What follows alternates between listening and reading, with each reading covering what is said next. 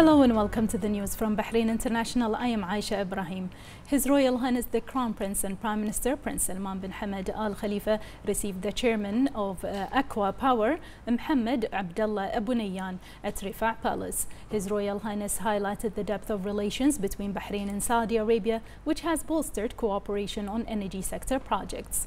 His Royal Highness noted the importance of investing in renewable energy to support economic growth and contribute to current and future sustainable development efforts. He emphasized the private sector's key role in supporting global sustainable development goals. For his part, Abu Nayyan expressed thanks for His Royal Highness's commitment to strengthening cooperation between the two countries for the benefit of all. The chairman of the Rashid Equestrian and Horse Racing Club High Committee, His Highness Sheikh Isa bin Salman bin Hamad Al Khalifa, His Highness Sheikh Mohammed bin Salman bin Hamad Al Khalifa, and the Minister of Finance and National Economy, Sheikh Salman bin Khalifa Al Khalifa, also attended the meeting. The President of the Supreme Council for Islamic Affairs, SCIA, Sheikh Abdulrahman bin Mohammed bin Rashid Al Khalifa, addressed the 13th International Economic Summit, Russia Islamic World Kazan Summit, themed the 1100th anniversary of the adoption of Islam by Volga, Bulgaria. Sheikh Abdulrahman asserted that the Islamic religion has spread globally through peaceful means, good word, and the establishment of good relations between Muslims and others. He noted that historical facts reveal that Bahrain embraced Islam voluntarily out of its belief in the message conveyed to its prophet by Prophet Muhammad, peace be upon him, 630 AD.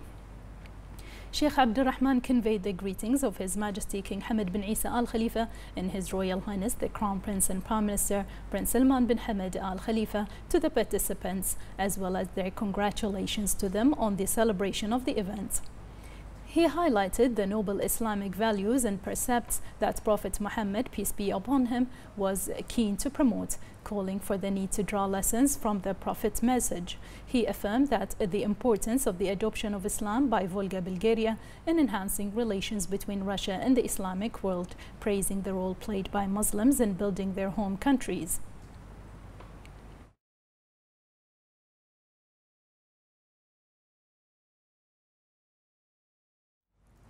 The Minister of Industry, Commerce and Tourism and Chairman of the Board of Directors of the Bahrain Tourism and Exhibition Authority, Zayed bin Rashid Al Zayani, met with Oman's Minister of Heritage and Tourism, Salim bin Mohammed Al Mahrougi. The meeting reviewed Bahraini-Omani relations in the tourism sector. Al-Zayani stressed the importance of these meetings in enriching the tourism sector in the GCC countries and attracting international tourism markets and the initiation of inter-tourism. The two parties highlighted the joint Gulf action process in tourism and heritage promotion and investment and the tourism plans for Bahrain's tourism strategy 2022 to 2026 to develop tourism work on regional and global levels. The Bahrain Tourism and Exhibition Authority announced the innovative identity of the new Bahrain International Exhibition and Convention Center, IECC, in Sakhir. The Minister of Industry, Commerce and Tourism and Chairman of the Board of Directors of the Bahrain Tourism and Exhibition Authority, Zayed bin Rashid Al Zayani, affirmed that this unique architectural edifice is a result of the visions and aspirations of His Majesty King Hamad bin Isa Al Khalifa and the directives and support of His Royal Highness the Crown Prince and Prime Minister Prince Salman bin Hamad Al Khalifa to further develop this vital sector. He said that the International Exhibition and Convention Center in Sakhir is a key element in showcasing the center's importance at the regional and global levels. Bahrain's IECC is planned to be launched by the end of this year with the goal of strengthening Bahrain's status as a leading destination for exhibitions and events and enterprises, as well as attracting future tourism investments and events to the area.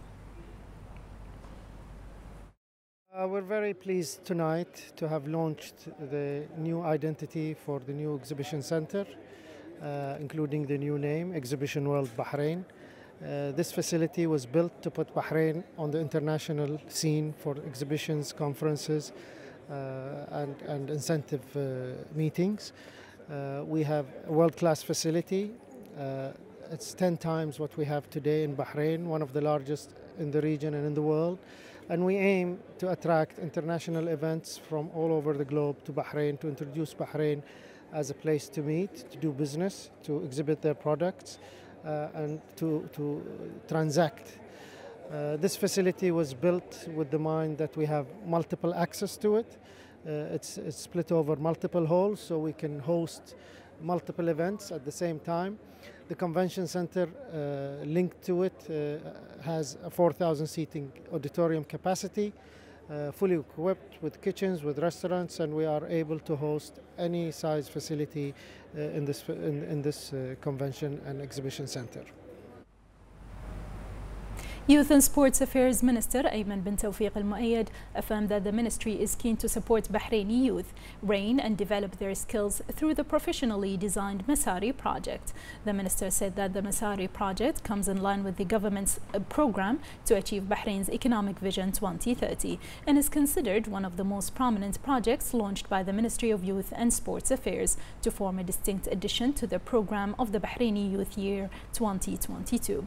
Al-Muayyad highlighted that the project aims to help the youth face challenges, provide scholarships and experience exchange programs in the best educational institutions and universities, as well as participate in non-profit organizations to enable them to the labor market. The second edition of the late His Royal Highness Prince Khalifa bin Salman Al Khalifa Quran Prize has concluded. The competition was held under the patronage of the honorary chairperson of An-Noor Charity Welfare, Her Highness Sheikh Lulwa bint Khalifa bin Salman Al Khalifa. Sheikh Mohammed bin Rashid Al Khalifa attended the final ceremony on behalf of Her Highness Sheikh Lulwa bint Khalifa Al Khalifa. An-Noor Charity Welfare Chairperson, head of the prize permanent committee, Sheikh Lamia bint Mohammed bin Khalifa Al Khalifa, addressed the final ceremony. In a speech delivered on her behalf, the General Supervisor for Coordination and Follow-up, Sheikh Lamia, praised the initiative of Her Highness Sheikh Lulwa for launching and supporting the award. She paid tribute to late His Royal Highness Prince Khalifa bin Salman Al Khalifa, noting in this regard that over 600 participants took part in the second edition. Sunni Endowment Council Chairman Sheikh Dr. Rashid bin Al-Hajri also delivered a speech paying tribute to the late His Royal Highness Prince Khalifa bin Salman Al Khalifa. The representative of the ceremony patron, Sheikh Mohammed bin Rashid Al Khalifa, then honored the jury and the winners of the prize in different categories.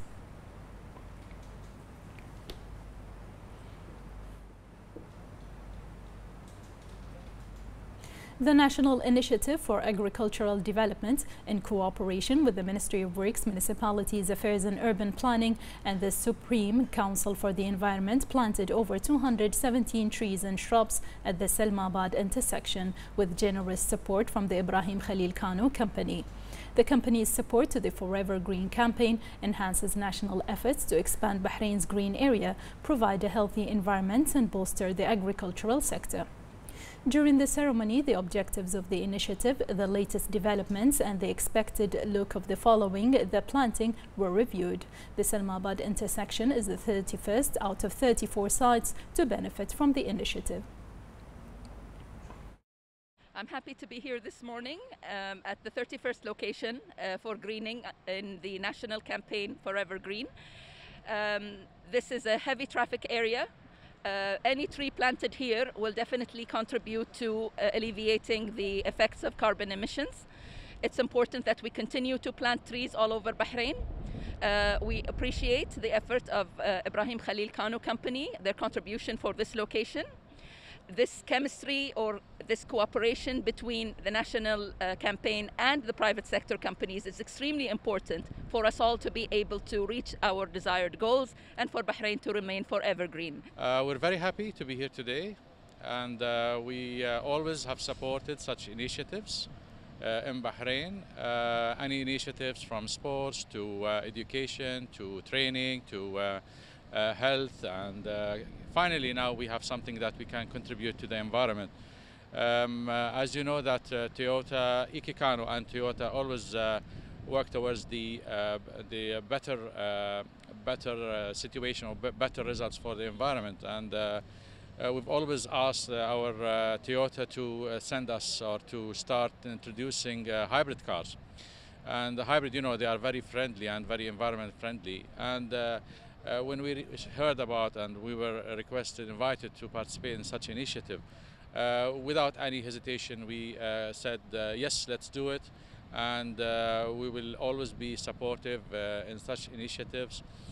So always keep us in your plans, in your strategy. We will always help you. We will also assist you as Ibrahim Khalil Kano and as Toyota.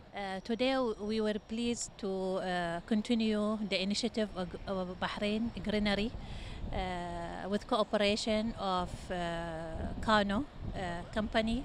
We have planted the intersection of Sheikh Isa bin Salman, Sheikh Khalifa bin Salman, which is a prime location. We have increased the number of trees.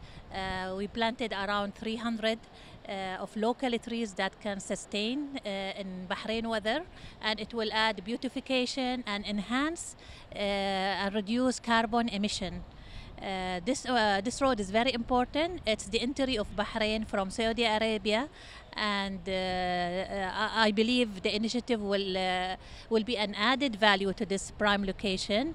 And I would like to thank all the participants in this initiative for Greenery Bahrain, hoping it will continue with the assistance of all other local companies. Infectious disease consultant and microbiologist at the BDF Hospital and member of the National Medical Task Force for combating COVID-19, Dr. Lieutenant Colonel Manaf Al-Gahtani stressed the importance of vaccinating children aged 3 to 11, especially given the high number of cases among this age group globally. He noted that studies and scientific research have proven the safety of vaccinations and their effectiveness in increasing the efficiency of the immune system, as well as their effectiveness in reducing complications of the virus that may lead to receiving treatment in hospital or intensive care. He noted that studies have also demonstrated the role of vaccination in reducing symptoms of the virus that may persist in some cases after recovery. Dr. Al-Gahtani added that increasing one's immunity by taking a vaccine is safer than increasing one's immunity from infection, as the virus can lead to unwanted and long-lasting health complications.